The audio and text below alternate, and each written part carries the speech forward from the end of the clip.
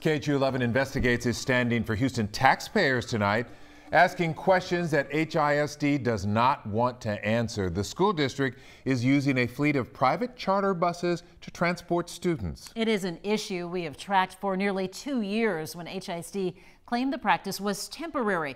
But thousands of trips and millions of dollars later, investigative reporter Jeremy Rogowski discovered that is not the case.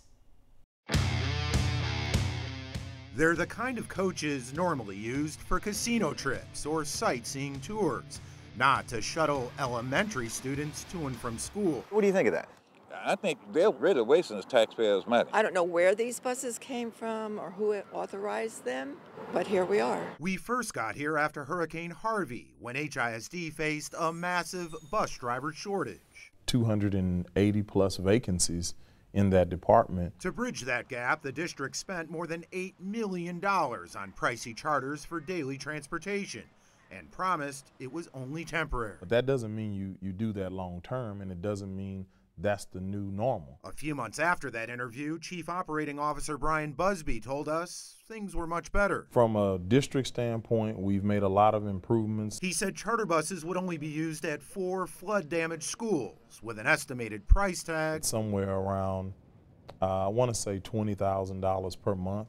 Not by a long shot. It's at least $245,000 a month, according to HISD's own records, totaling more than $11 million over 2 years.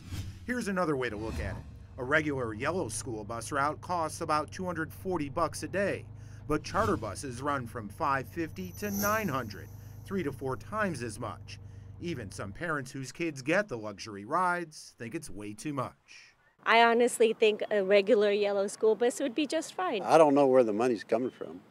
Are they getting it from the federal government or extra money on account of Harvey or what? In a statement, HISD said construction on the 4 Harvey-damaged schools will be complete this summer, and at that time, charter shuttle service will conclude. But the district would not sit down for an interview, and we still had more questions. How are you, Mr. Busby? Good to see you. So we approached Brian Busby at a public meeting. I want to talk to you about charter buses. No, I don't have any. Why does the district continue to spend so much on these fancy buses? Mr. Busby? Excuse me. Can you answer that? It's a fair question.